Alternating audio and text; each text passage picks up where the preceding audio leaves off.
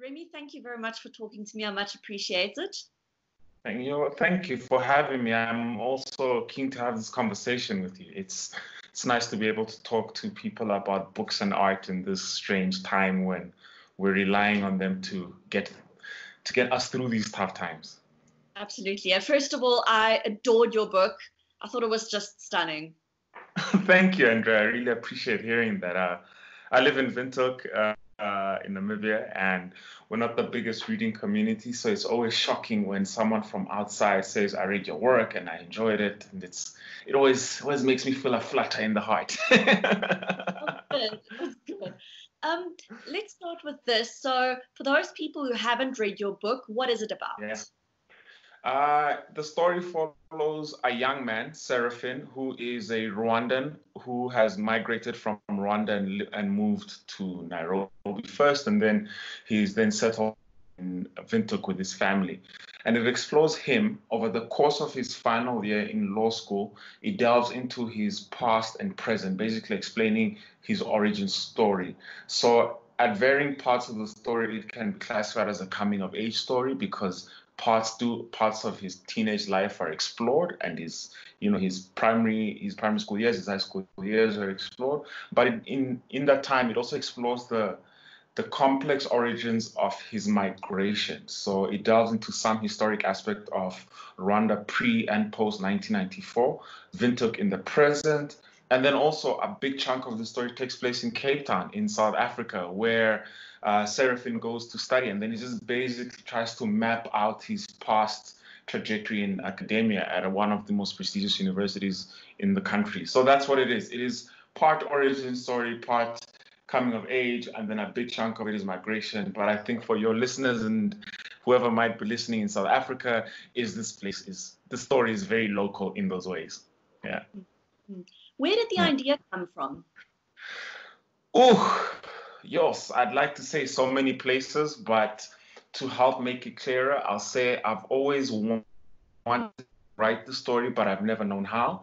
And where it came from was I was reading a lot of Zadie Smith's work and Chimamanda Adichie's work, and I was just interested in this idea of migration. But in all of those works, migration is always someone who leaves the global south and makes it to the global north, or leaves Africa to head to the west. And so it was weird for me to read all of these works because more African migrants wind up in other African countries. And I never felt like that narrative was explored enough. Or maybe it is encountered the right literature. I do leave space for that contradiction, that I hadn't encountered the right works. But it was also a desire for me to finally pursue this thing that I had always wanted to do since I was young, and I was never allowed to. I didn't have the opportunity. And then I finally committed. And this was the idea that was strongest in my head. And because it was the strongest, really fought and drowned out all others. And then I could commit easily to it because it was the one that I wanted to run with. Yeah. Yeah. Talk to me about how much of yourself is in this book? The question that all authors and writers fear. Let me try and give you an interesting answer. So I'll say that all and none of myself are in the book. And the reason I say that is because when you start creating, the process of creating any art, there's what I think is an artistic veil that comes between you and the subject you're working on. And now through that veil, the reader interacts with the thing regardless of who you are behind it, who you might be. So it's not that you are the one in the work itself, but the work was made by you. And then I'll also say that some of me is in the book because it is very impossible to create art without a subject, without some soul in it. And I think you can get an idea of what like soulless work or like soulless art is. I think some part of the creator gets put in it. And then the last leg of that answer is I leave that to the reader to decide because, even let me phrase it this way. Even when God wanted to make people, he had to look towards himself. So I don't think writers are necessarily unique in that way. if they look towards themselves as an act of creation. But it is also like a parent and a child. That child is half you, half someone else, but at the same time, not you at all. So does that make sense? Yeah, I think that's the best I can answer that question. Thanks. So, the plight of the refugee features quite prominently in the book. In fact, some of the people who come from Rwanda and settle in Namibia say, interestingly enough, that Black people who come to Namibia are described as foreigners, whereas white people are described as expats. So, what made you explore this theme, and just maybe tell us a bit more about this? Yeah. So the dynamics here in Namibia are also quite similar to the dynamics in a lot of Southern African countries. SADC seems to have this problem. And the reason why I explored it is that for a very long time, I lived in Namibia, even longer than than I lived in my native country of birth. So there was this weird dissonance between how long I'd been in Namibia and how long I'd been from the country where I was. And then there was a time when my time in Namibia exceeded my time in Rwanda. And then I started feeling like, wait, I'm probably Namibian now. And immediately you're told, no, you're not Namibian. You're definitely Rwandan because your passport says this and because you're from here and you are a foreigner. And our Department of Home Affairs at the time had this interesting line they said, foreign nationals and aliens. And I remember whenever you had to go apply for your residence permit or anything at the Home Affairs, I'd have to stand in this line and think about like foreign nationals and aliens. And I'm like, my gosh, what are aliens? Like, is Clark Kent going to come and sign up for his work permit over here or something of the sort? And the reason why I wound up exploring it in that narrative was because this is the barrier that is placed between all Black Africans when they migrate to another country. They're always treated as the other. You are a Zimbabwean, you are a Zambian, you are an Angolan, you are XYZ and the other. But if you are from the global north or the west, these barriers do not apply to you. And politically, socially, and economically speaking, we all understand what is the difference between a foreigner and an expat, because an expat is a term that can only apply to white people who live in Africa or who are working in Africa. They're the ones who can call expats. But I fail to see what the difference is between them and a Ghanaian working in South Africa. They're both expats, but we only apply this to Americans or British or Germans or French living in our countries. And so for me, in addressing this in the Eternal Audience One, it was important to bring these distinctions to the forefront because they really do affect the way people live on the ground. I don't think, for example, that anyone is better than anybody, but we apply these labels to them that actively differentiate them in society and give them different economic chances and social opportunities and acceptance and all of those kinds of things. And so over here in Windhoek, it's a problem that we have. We are very, very good at spotting foreigners, and foreigners almost always seem to be from our surrounding SADC countries. But foreigner does not apply to South Africans. It does not apply to white Germans. It does not apply to white Europeans. It does not apply to Americans. But if you're from Angola, Zim, Zam, Moz, Lesotho, Swaziland, you are a foreigner, but nowhere else. And so for me, it's exploring these types of narratives that I think is important in my work, because migration is a normal experience. That's what I think I'm trying to get. It is normal. It is normal for people to move from place to place in search of work, in search of better opportunities, and in search of love.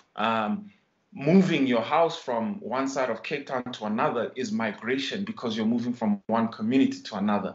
That's normal. It's not something that is to be treated differently or badly. And moving from one country to another, especially when your country is in plight and you move to another, I think there's no greater compliment than a host nation can get than when people look at their country and they say, look, our house is not in order, but yours is. Can we stay? I think that's a compliment to you and your house that you're able to run it, maintain it, manage it, all of those things, rather than, we don't need you in our house or that type of thing. I think the status of being a refugee should drastically be rethought, or being a migrant should be rethought, because nobody leaves home unless it's bad. Nobody does that. And so when they do, it's probably because it's bad. And if they wind up in your place, it's probably because yours is better. And so thinking along those lines, I think, is important when we phrase conversations around refugeehood, migration, and just human movement, because we all have to move at some point. Yeah. Absolutely, absolutely. The concept of family also features very highly in your book. In fact, you write that family is something to be survived. So, about oh that. gosh. Oh gosh, Andrea, man. What family does not have to be survived on Earth? Like, family is like one of the most important building blocks in society, and it is also simultaneously the most dysfunctional, like, unit of organization. It is so dysfunctional, it is crazy. The reason why the character says that, like, it is something that has to be survived, is because when you are in that strange middle period between, let's say, I think 18 and 25, when all you want to do is break out of your family mold, that is that stage when we say you need to survive your family. That's when consequences of your primary and high school education start coming to the fore. That's when you're no longer a teenager and you're expected to become an adult in the world. That's when you start bearing the consequences of how you are raised. And that's, I think, is when you need to start surviving your family, because family comes with its own gifts and curses. So it is, on the one hand, very nice to have loving and supporting parents. It is quite another to have to deal with their expectations if it comes to what you must do, where you must live, who you must love, those types of things. That's what we mean by surviving your family, differentiating your own identity from the family unit, because that's what families can sometimes be, coercive things that force you to conform. And so in the novel, Seraphim is really trying to break out of his family, not because he doesn't love them, but because he doesn't want what they want. He wants something different. And when you face the circumstances that he has, living in Windhoek, with scarce opportunities for the youth, and constantly being bombarded with these messages, the world is out there, the world is out there, the world isn't here. It is very easy to understand why a child raised around messages like that wants to break out of the mold, and why it feels, for example, that his family is one of the biggest constricting factors. And he's really held together, but there are two titanic forces in that family. The one is his mom, who is this larger-than-life personality who has this rich history behind her. And she has a particular expectation for her son. And then there's the hard-working, quiet father who also has particular expectations. Then there's the Rwandan diaspora in Namibia. Then there's the status as a migrant or refugee in Namibia. All of those things really, really weigh heavily on this character. And all of those things stem from family. But at the same time, it's counterbalanced by, once you survive your family, once you get over their biases and prejudices, I think you learn to love them a lot more. And there's a nice, interesting age in your late 20s when you realize why your parents are the way they are, or why you were raised this way, or why your sister acts that way. And I think that's when family is really its best, when the gifts of family, when everyone has now become an individual and you are able to appreciate each other's individuality, even though you are one unit. And so it balances out by saying that, family is something that you have to survive, but once you survived them, then you almost certainly do love them, because you're like, Mom, I understand why you were like this to me when I was 17 and a half. I understand why you told me to stay away from house parties. I understand what you're afraid of, and yada yada. And once you reach that stage as a family, man, things just become better I think they become better. It's not always a perfect story, but I think generally they really do become better. The other thing that really struck me was the sense of the temporal time. So past versus present versus future. So tell me more about that. Was that intentional? Ooh, Andrea, you are asking all the very, very challenging and interesting questions. I'm going to lie to you and say yes. I definitely intended every page and every temporal shift to happen that way. And I'll say that knowing that it is a lie, and I hope that you know it's a lie. No, when you write a story, you have a general idea of what's going to happen, and then as soon as you get into the form or the format, particular things happen in the story that require you to shift, and then you realize, oh, here we need some past, here we need some present, here we need to perhaps foreshadow the future. It's a feeling that you get during the art of creation. Like a painter somehow intuitively knows there are enough brushstrokes here. Here, make them here. Do some etching. Here, more blue. Here, more red. So I think it's more intuition. But to give you a nice literary answer that that would look well or sound well on a panel, I'll say this: the Rwandan word for tomorrow and yesterday is the same. It's this word called ejo. EJO, ejo. So maybe in our consciousness, we don't think of yesterday and tomorrow as being different, but more as one constant shift of activity ongoing. Because depending on the context that you use that word, then you signify whether things happened yesterday or whether they're happening tomorrow. And then all you have is this present moment that is used to navigate those. I think and I hope in the story that comes through, that what is the past is not always the past, it's actually always with you. And that what is the future really isn't something separate from what you have now. Like you're going to take this, you, me, our issues, our problems, whatever, we're going to take these forward. So there's no separate door in time that we walk through and then things are just perfect. We always bring ourselves. And also that even now we're carrying things from when we were 3. And so we're always carrying this thing with us continuously from past to present to future. And I'm hoping that in some way that came through in the novel. I can't speak for everybody, but I'm hoping. Yeah. No, it definitely came through for me. Definitely came through for me. Yeah. I also want to ask you about your writing process because it's different for Yes. every author. How do you go about constructing a novel? Oh, well, I wake up early in the morning, I go for a walk, I write until 5 o'clock, and then in the evening I smoke cigars and drink cognac and edit. I lie, my writing process is nothing like that at all. It always starts with desperate panic. Panic, I mean that sometimes I'm scared the ideas I want to tackle are too big and I don't have enough time. And that brings me to the idea of time when it comes to writing. My writing process is designed around the time that is available for it. So I do not have the luxury of fellowships, residencies, of not being able, of having limitless time to work on this thing. So I arrange my day in such a way that I can write.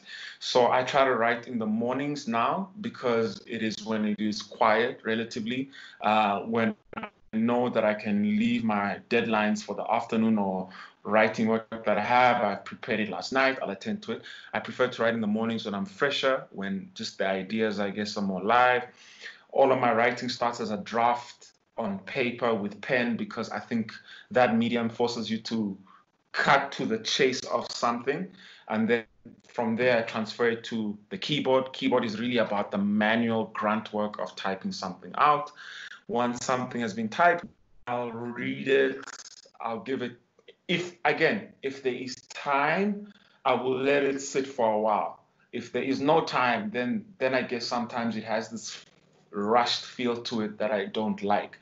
And then even around this thing, I'm saying that writing in the morning, typing, drafting things on paper is dependent upon my economic circumstances. So at the moment, I am not in the position where I can dedicate a lot of time to my writing because the coronavirus, like with a lot of people, has shrunk a lot of people's economic opportunities. So I have to spend quite a chunk of my time looking for these opportunities for myself, which has shrunk the time that I have to write. This is not new for me. a systemic issue that a lot of people are facing, not only here, but also in South Africa, with so many magazines and publications going under. All writers everywhere are having to assess the way they create. They're having to redefine their processes. And it is comforting in a way that I know I'm not struggling by myself, because I can reach out to other people and ask them for help. Like, how do you approach this? How do you make time in this weird time, in this strange period of crisis? And people are just generous with their time and with their knowledge. They say, Rémy, try and do this, shorten this, rather focus on that. And, you know, it's always, yeah, you shift with the times. And, you know, everyone is a creator. How do you go about your thing, Andrea? Well, while I read, I make notes in pencil, not in the book. I take a piece of paper that I use as a bookmark, and I just make notes on there in pencil as I go along to refer back. So that's my process of reviewing a book. And then obviously maybe I do a little bit of research on the internet about the person or about the book. And then I construct my questions that way.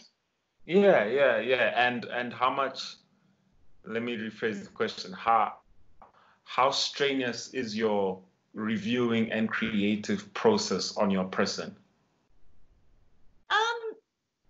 Sometimes I find it difficult to put my notes into words, but I mean, I last year I finished my master's degree, and that kind of taught me Congratulations. Oh, thank you. Yeah, but that taught me how to put the research part into properly constructed sentences. I mean, sometimes it feels tedious, but once it's done, it feels really great. And I'm sure it's the same for you. Like, there are times where it just feels like the writing just lags or drags, but once you've done it and you look back on it, you're like, yeah, I did that.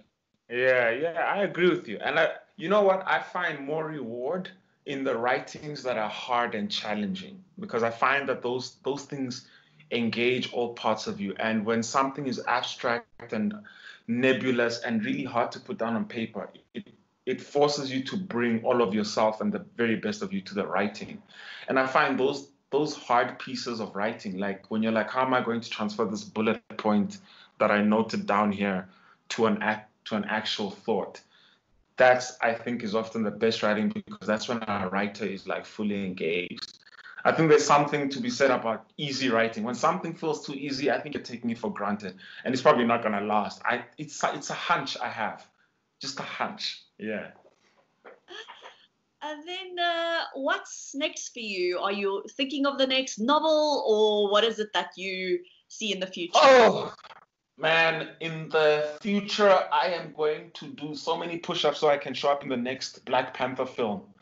I just want to be I just want to be Wakandan 52. I don't need speaking lines. I can die in the first 5 minutes. I just want to be in the frame. No, I'm joking. What is next for me is, I would like, in an ideal world, I'll say this, in an ideal world, which is one without corona, which is one without, you know, all of these economic anxieties, is I want to have the time to work and compile a short story collection, because those things take time. And then obviously, while you're working on the short story collection, you're trying to work on a longer, dreaming, thinking, planning about a longer piece of work, either fiction or nonfiction. This is not an ideal world, so we are moving things around as best as we can. Every creator is moving chess pieces around with the resources that's available to them. So I am lucky that I have some short stories completed. Some of them have been published, some of them are available. And now my goal is to figure out how to cook them into like a soup that I can present to the world. I'm also going into editing again for The Eternal Audience of One, since it got picked up by Scout Press in the US. So the production of that international version is interesting, because I don't know many writers who have the luxury of having their second book be their first book as well. So that's going back into the editing process, which I really love. I love being pushed as a writer. I love working with editors and, you know, trying to be made better in some way. So that's what I'm going into. And then long term, girl, like, I mean, I want to, you see that box set behind you that says Buffy? I mean, like, I feel like there should be a box set that's called The Eternal Audience of One. Like, we should turn this thing into like a film or a series or something. something. But you never know what the future holds. You always stay positive. You always try to do your best. But I'll say this about my work. I hope that in future my work is able to come out in a safer, calmer, more equitable world, because this present moment is challenging for everybody. And so it is also hoped that whatever it is that comes out later, it comes out in a different world. And that for me speaks to the work that we all have to do right now to try and get there. So, I mean, you could have this one, you, Andrea, could have this wonderful, wonderful story, but the world could be in such a state that publishing has stopped completely. And that is just scary. And I think we all need to work hard to make sure that our world, our future world, is ready for the stories that we need to tell and write then. Yeah. Finally, I want to ask you about the title of the book, The Eternal Audience of One. You don't have to give the story away, but what does it refer to?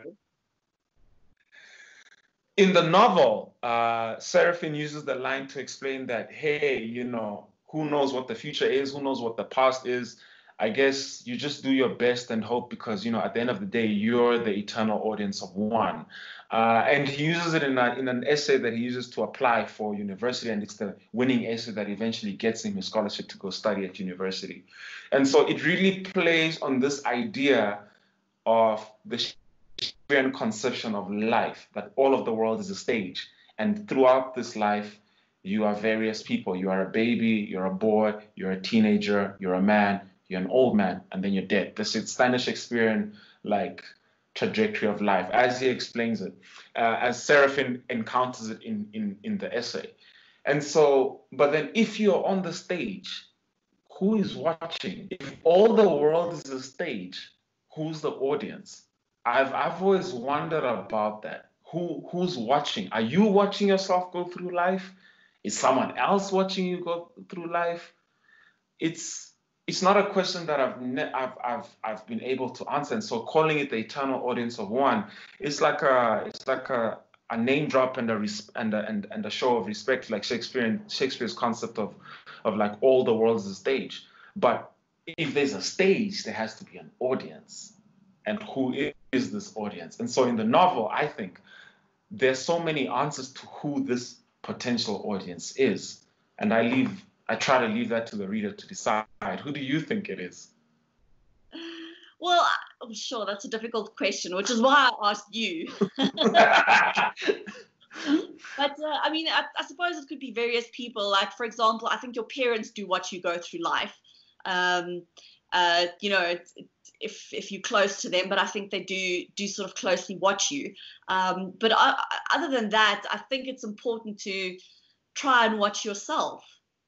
Yeah. And I think, isn't that what this present world moment is asking for? Like self-reflection about who we are, what we do, what we did, what we want to do.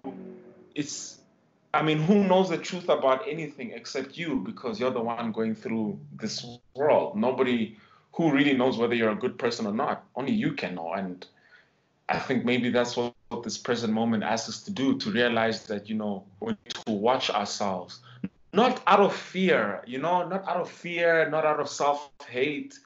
But I think about myself during the course of my day, and there's some stuff that I do. It's just like, wow, Rémy, that's weird, but it's also funny, and you're like, but also hella weird, dude. And it's not self-flagellation. It's just acknowledging like the complexity of our lives and thinking about these things. I think it's important when we go through our day. Who do we say hello to? How do we say hi? Why do we not say hello to other people? And when these are things that I guess I think about before I go to bed, when I wake up, like if I'm sitting listening to music. And I'm thinking about it right now, like the eternal audience of one. I don't know whether it was prophecy that you and I would have this Skype conversation in the year of coronavirus and our Lord 2020. Who would have thought about it? But now I'm thinking about it. And you're asking me, who's the eternal audience of one? I don't know. Is it me? Is it you? Or is it the people who are going to see this video? It's an interesting It's an interesting question that I have no way of answering. So, yeah. I think that's perfect because I think you're right. I think the reader should decide for him or herself. Yeah. I mean, isn't that what all reading is? You're being asked, you're being presented a set of stories or facts or whatever, and it is hoped that you're being given enough information to make a judgment call by yourself, based, of course, on your prior reading, on your life expectancy, on not life expectancy, life experience. And it's a sense of trust to be able to decide for yourself, because that's what freedom is, isn't it? I don't want to tell you this is, let's look behind you, this is Buffy, the collection, and say, this is what this is about. No, you want to be able to decide whether you like Buffy or whether you're on Angel side. I personally think Spike is the greatest vampire in the history of the known universe. So, you know, I don't want to, these are not questions that I want to be forced to decide upon by the creator. And I can't say that I have figured all of it out. It's just something that I've learned from myself, that Andrea is going to experience this thing in a fundamentally different way from the way I created it, from the way my wife experiences it, from the way my father experiences it, from the way my friends experience it. And you just need to let go, because I think it's that diversity of experience that makes the world the world. We can't all be the same. Yeah. Yeah, absolutely. Rémy, thank you so much for talking to me. This was delightful. I really loved Yeah. it. No, it was a pleasure, Andrea, and thank you for making the time and effort to just have this conversation with me as well, making the space available for me. It's an important platform for writers to have, to just be engaged with. Stories are important things to engage with right now, because they are all that is holding us together right now. The world is tense, it is a scary place, it is a hard place, and right now only stories about common humanity, or the world beyond this one, not the spiritual, but the world that is to come, the good world that we're trying to build in the days to come. Those stories are the ones that are like giving people hope right now, because it is a scary, scary place right now. I've never lived in these types of times, and I don't know what the future holds, but I'm being told that Andrea is going to get on a Skype call with me, and that's something to look forward to. And we're going to talk about books. And now I've encountered you, and my day is so much better. In a couple of minutes, I might read someone else and encounter lines that are just going to change my life. You never know what the day holds. And so artists, writers, the people engaging with artists and writers, those people are equally important, because without each other, there is nothing. Yeah. So thank you for making this time as well, and all the best with all of your reading and everything else. Yeah.